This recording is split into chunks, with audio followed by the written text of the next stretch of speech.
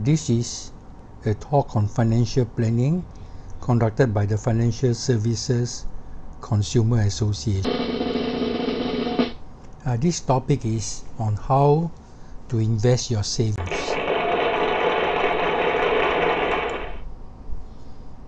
The best way to invest your savings is in equities, blue chip shares, with the aim to earn an average of more than 5% per annum over the long term.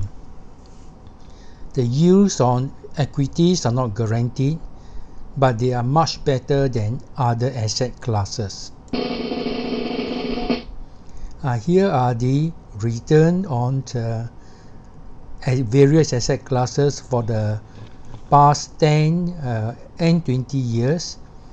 Singapore equities gave a return of 9.2% per annum over the past 20 years. This is higher than global equities, which returned 7.7%, and global bonds 5.5%. You can see therefore that equities give quite an attractive return, higher than bonds. Now, investing in equities may appear risky, but there are ways to reduce the investment risk. The first way is through diversification. That is, you invest in a fund which is invested in many shares. So you are not exposed to a small number of shares that you selected, but your return is based on 10, 20, 30 or more shares that are invested by the fund. The second method is to invest for the long term, that is more than 20 years. During this period, you are going to get some good years and some bad years, so your average return over this period will be quite attractive. It was 9.2% over the past 20 years. By investing for the long term, you can average out the good and the bad years. And the third method is through dollar cost averaging. That is, whenever you invest in small amounts, and you invest every month or over a few months at a time. But because you are investing over a long period of time, you are investing small amounts, you are not exposed to buying any share when the market is too high. Your purchases get an average price over the period. Dollar cost averaging also apply when you make your withdrawals. That is, you don't withdraw all your investments at one time, but you withdraw them in small amounts. Now, which fund do you choose? There are hundreds of funds, and the best method is to choose a fund which has low charges. I call this a low cost fund. Make sure that the managed expense ratio, that is the management fee and other expenses of the fund, is less than 1% of the size of the fund. The expenses should be less than 1% every year.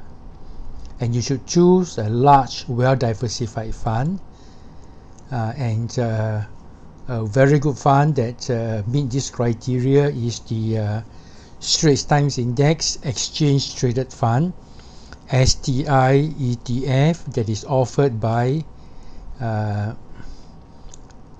company called SPDR, or by DBS. Now DBS has now been renamed as Nikko, Nikko. Now these two ETF are available in the Singapore Exchange. They are large funds and they have low expense ratio.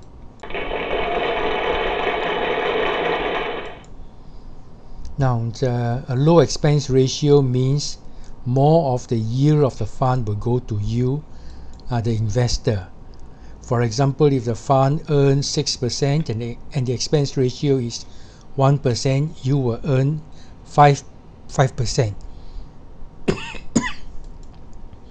If the expense ratio is 3%, you will only earn 3% after deducting expenses. The difference of 2% in the yield means you will get 40% less at the end of 30 years. So it makes a lot of difference whether you get 2% higher or 2% lower in the yield. Now, the person who created the idea of low-cost, well-diversified fund is Mr. Jack Bogle, and I met him in 2007 when I visited the office of the Vanguard Group in Pennsylvania.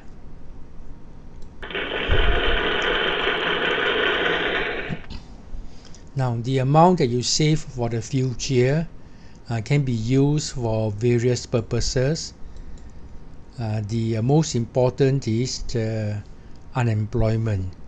During your 40 years of working career, many people, a high percentage of people may experience a certain period of unemployment, and this is where the savings become very important to tide them over this period. It can also be used for unexpected high medical expenses for elderly people, including your parents. It can be used to fund education for your children as well as for yourself. And finally, whatever is balanced can be used for retirement. Now, this table shows a regular saving of 25% of earnings over a working career, and the amount that you're going to get at the end of 35 years depend on your yield. Now, the yield shown here are after deducting inflation. Now, most people get a yield of just matching inflation, and at the end of 35 years, their savings will amount to 8.8 years of their income at retirement. But if they were to earn 2% higher than inflation, the savings become 12.7 years. Now, compared to 8.8, this is about 50% higher. So it's very important, therefore, that you should aim to earn 2% higher than inflation. Now, if your investment earns 3% and inflation is 2%, your real yield after deducting inflation is only 1%. Now, that is low. Now, you will need to get a real yield net of inflation of at least 2%. You should look for investment that offer a real yield of 2% or higher. Now, if you save 25% of earnings during your working career and earn 2% above inflation, at the end of 35 years, you will get total savings amounting to 12.6 years of your income. But you do not expect the savings to be untouched, because you may need it for unemployment, for education, and for medical expenses. During this period, if you spend half of the total for these purposes, you still have 6 years of savings. That is half of 12.6 years for your retirement, and this is adequate. So the benchmark is to have 6 years of your earnings at the time you retire, and these are after deducting inflation.